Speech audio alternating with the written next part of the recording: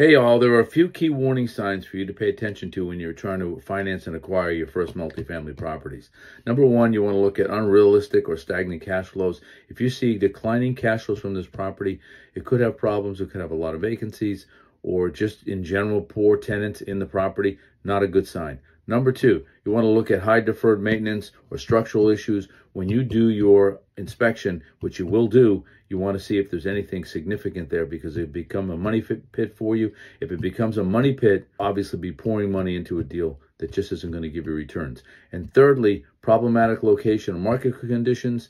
You may want to find, hey, I've got a great property, cash flow as well, but I can't raise the rents, or I can't lease the property because it's just in a bad location and nobody wants to live there. So these are three key factors that you want to look at. They're really important in ensuring that you've got a deal that's going to operate and function and make you money.